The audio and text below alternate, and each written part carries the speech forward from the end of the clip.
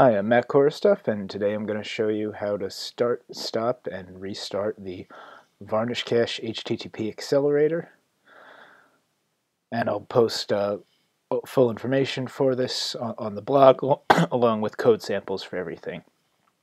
So here we have my local host for the website Whaleocalypse, which is a comic I maintain.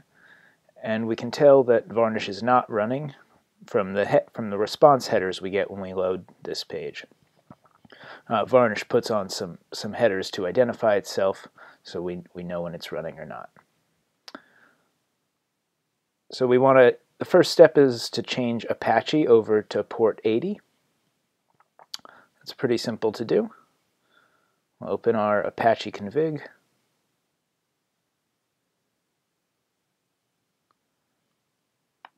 And we'll just change this here.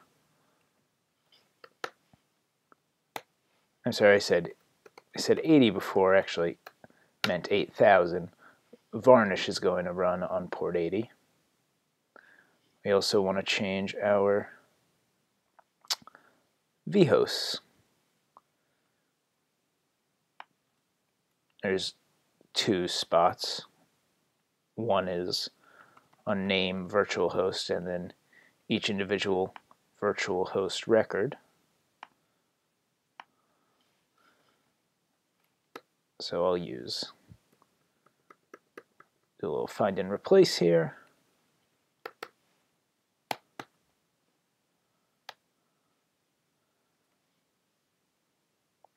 And we'll restart Apache.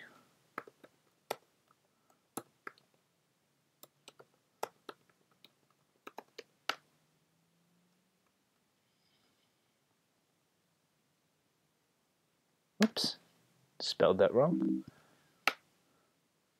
And Apache has restarted. And the last step is just to fire up Varnish. I have the command prepared here already. It looks like a bit much, but once you get your head around everything that's happening, it's pretty simple. So it takes, in this case, 4 parameters. Parameter A, that's where Varnish will be available on port 80, which is the default port that our web browser will generally point at. T is where the administrative terminal will run. That'll be the subject of another post, but we're not using it today. F is the location of the Varnish configuration file, and this is the default spot where the Varnish configuration file is found if you installed with Mac ports. And the S parameter, to be quite honest, I'm not positive what it does, but I'm told it has a performance impact. So I take that from a Lullabot tutorial that I'll link on the blog.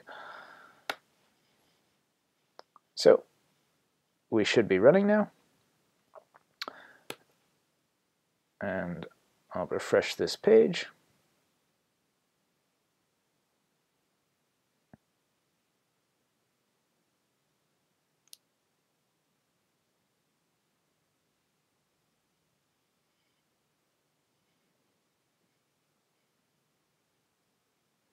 Everything runs a bit slow while I'm taking a screen recording.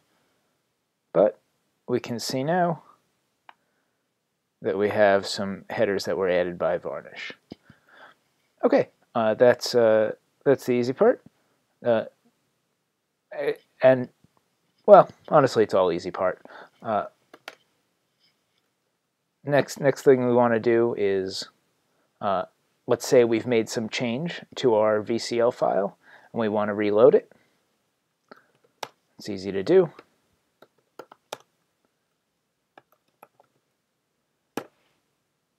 We just kill Varnish and start it again. And when you're done testing your Varnish configuration, it's pretty simple to shut the whole thing down and switch your system back to normal.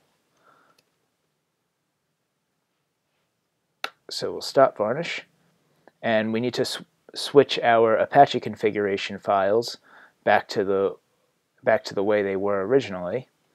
I'm going to do it this time with sed, a Unix utility for editing files. And you can see what this does here is it's going to search my Apache configuration file for every instance of the number 8000 and replace it with 80. And I'll do the same thing for my vhost file.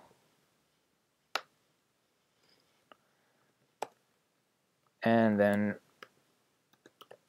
restart Apache.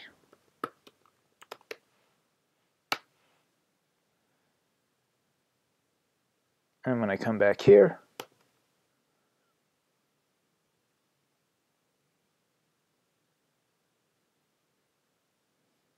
reload this page, we should see that the special Varnish headers are gone from the response and that we're hitting Apache directly.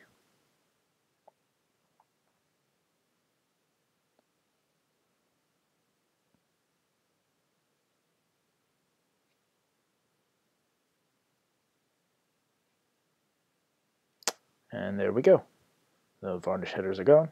We're getting right through to Apache now.